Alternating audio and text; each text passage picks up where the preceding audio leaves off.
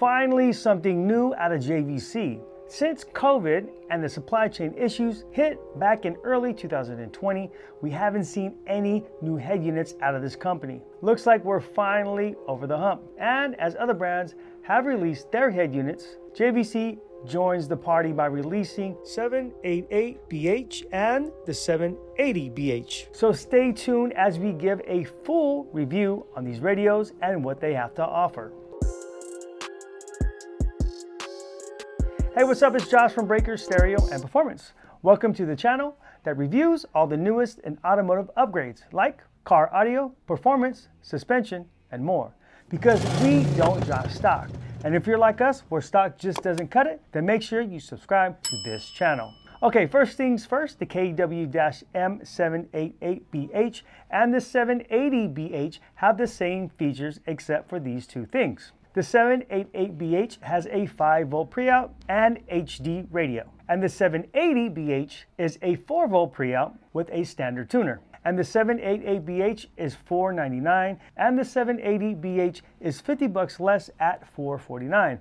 Okay, let's get into it. Okay, so these radios are digital multimedia players with AM/FM tuner and will play MP3, WMA, and AAC music files, plus high-res wave and FLAC files. 6.8-inch capacitive touchscreen display with electronic viewing angle. Now these are doubled-in radios with shallow depth, and smartphone features include wired Apple Carplay and wired Andriod Auto with USB charging, built-in Bluetooth with dual phone connection for hands-free calling and music streaming, 50 watts times 4 peak power and 22 watts times 4 RMS, 13-band EQ, digital time alignment, and the volume link EQ boosts frequencies that are affected by road noise, and also adjustable crossovers. Expandability includes Series XM ready, tuner sold separately. Okay, this has a rear USB input, front and rear camera inputs, rear analog 3.5mm AV inputs that can be configured for a third camera. And new to this year, this has a micro HDMI input that can be used for mirroring a smartphone. Now, of course, the cable and adapter will be sold separately. It has 6-channel pre-outs, front, rear, and sub. Again, 4 volts on the 780 and 5 volts on the 788. And this also works with the iDataLink Maestro module. The module is sold separately. And the iDataLink module retains factory features in a wide selection of vehicles, which include vehicle's display engine, performance data, and other important information directly on the screen. And also steering wheel control ready, adapter sold separately. Okay, let's unbox. Okay, so we have the main harness, separate Bluetooth mic, which is a plus. Also the GPS antenna, your manual, and your warranty card. And this green wire here is designed to be hooked to the parking brake as a safety feature. All right, so here's the head unit itself. We do have some buttons here on the side. And these buttons do not protrude out, so they are flush with the screen. As you can see, we have a shallow mount, so it makes it easier for installation. On the back, there's the USB input, microphone input. This is the reverse wire that triggers that reverse camera, light green parking brake wire we mentioned earlier. And then you have your dedicated front view camera input here, along with your standard AM/FM antenna input. Then we have front, rear, and sub RCA cables. On the bottom here is our main harness, GPS antenna. If we unscrew this and remove the plate, then we have our micro HDMI. That's a huge plus. Pioneer does also have a micro HDMI input, but it just basically is flush on here, and you would plug it in so it does protrude out. And because that micro HDMI input is so small, you really have to be careful when you put this back in. With this, I really like that it is recessed back in there. So you can put your micro HDMI cable in there, put the plate over it, along with the screw, and that's gonna hold it in there tight so it's not gonna move around. Or excellent design on that. All right, you also have your rear camera input here. And there also is a video out, which is nice. So if you have a secondary monitor in the vehicle, you can hook it up to that. And then you have your 3.5mm AV input, and that's audio and video, of course, and you could use that video as a third camera if you like. And then here we have our iDataLink Maestro plugins along with the Sirius XM input here. All right, so when you first power this thing on, these are your initial settings. As you can see, you have demonstration, pick the language, front and rear. You also have user customization. So if you go into here, you're able to just go quickly into the screensaver or the background screen. You also have viewing angle. So we did talk about this here in the feature section of this video. So depending on how the screen is in the dash, you can set the angle, making it brighter depending on the particular angle that the radio is mounted at. Okay, so here's our home screen here.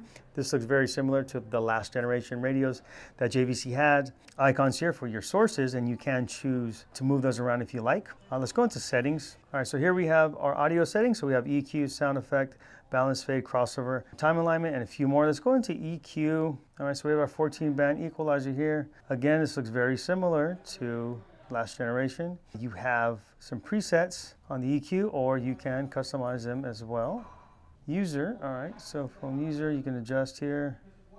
So you can move these up and down. All right, you also have your bass EXT on or off, and also your subwoofer level here. All right, let's go back.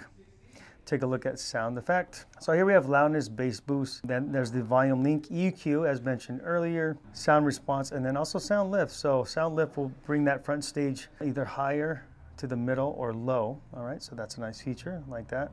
Okay, next, balance and fade. That's pretty straightforward. Let's look at speakers and crossovers. So here we're able to select the type of vehicle. So let's say we are working in a compact car. Then here we can select where the speaker is located. In this case, the lower door area. You could also select the speaker size from 6.5 all the way down to, looks like 3.5, big as 7x10. You also have your tweeter size as well, small, medium, or large.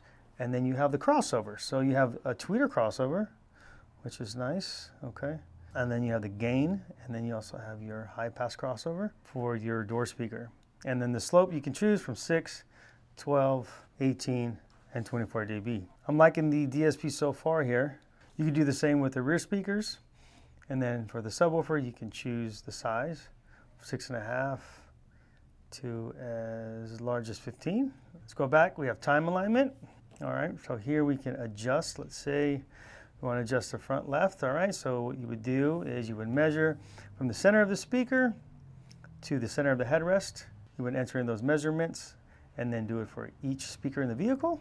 In this case, let's say you are on the left side, it will slow this speaker down, speed this speaker up so that it hits you at the same time. So the volume offset will allow you to adjust each source individually. So let's say, for instance, the tuner is much louder than, let's say, the USB, so you can go in here and turn down the volume of the tuner, or vice versa.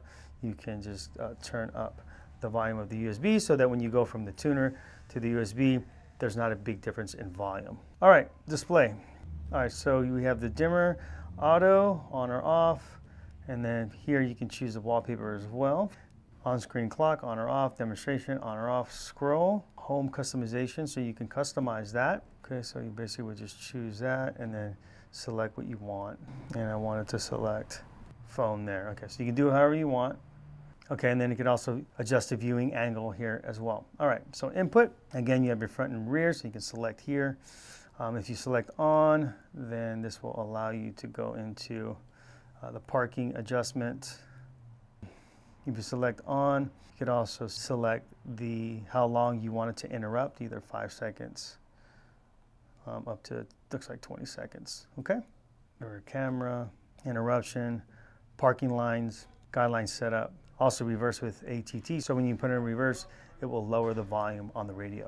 All right, system, pretty self-explanatory stuff there. Anything that needs to be mentioned? Not really. Beep on or off. All right, key customization, so you can adjust here how you want that. All right, so that's Android Auto. Here you have apps that you can choose from, of course, navigation, things of that nature. You use Google Maps. You can also use Waze here as well, and then also play your music back. There also is the microphone button that's here that activates Google Assist, so you can simply just hit that button and tell it what you want to do, either play music, navigate to a destination, and it will do so just by tapping that button. Okay, next, Apple CarPlay. Now this screen does look really nice and clean. I know on your screen, got a little bit of shutter on it, but that's just because of the lighting that's in here and the way that it just records. But rest assured, you're not going to get that in your vehicle if you decide to go with this radio. It's pretty basic here for Apple CarPlay. You have your mapping, Apple Maps, Google Maps. You also have Waze here as well. Whatever navigation app, whatever music app that you're used to using, that's going to obviously populate here.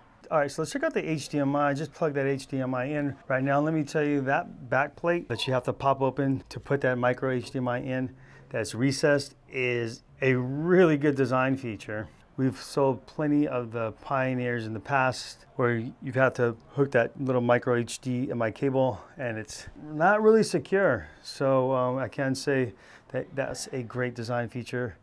All right, so I didn't go over this screen. So these are all your sources here. I'll select HDMI here. So there it is, that's mirroring off my screen. All right, we'll try Netflix, make sure that works. And then we don't have any restriction here. All right, cool. So far, so good. No restrictions. We are seeing a picture there. The picture's decent. Looks nice. Let me try to adjust this really quick and see if we can get it to look a little better. So let's go. I wish I was able to do this while the video was playing. So I'm just going to have to adjust it without the screen going. That made a huge difference in the way that that looks. So that looks really good. And although it's only 480, you know, it's still really good. That'll do it for the demonstration. All right, time for the pros and cons. Starting with the cons. Display resolution. Now this only offers a 480, whereas there are other brands out there that do offer a 720 at this particular size. And then wired Apple CarPlay and wired Android Auto. Okay, but that's it. Now the pros. Now these radios have excellent sound quality. They use the same chip in their higher end JVCs and also in the Kenwoods. The high voltage pre-out, the DSP controls, which include the EQ, time alignment, and the crossovers, iData-Link Maestro compatible, 2 camera input, which include a dedicated rear and dedicated front camera, and also the ability to hook up a third through that AV input, and also the HDMI input. As far as our overall rating, we really like JVC, and the addition of the HDMI input, along with the sound quality and the DSP features, puts this at the top of the list for radios under $500.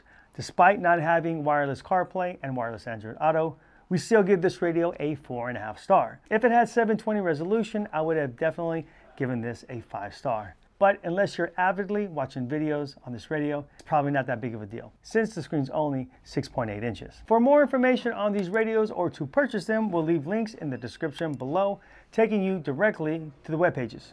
Remember, we do have financing available. Simply add to cart, pick a financing option, get approved, and we'll send your gear out to you ASAP. Again, my name is Josh. I'm with Breaker Stereo and Performance. Thanks for watching, and we'll see you guys next time.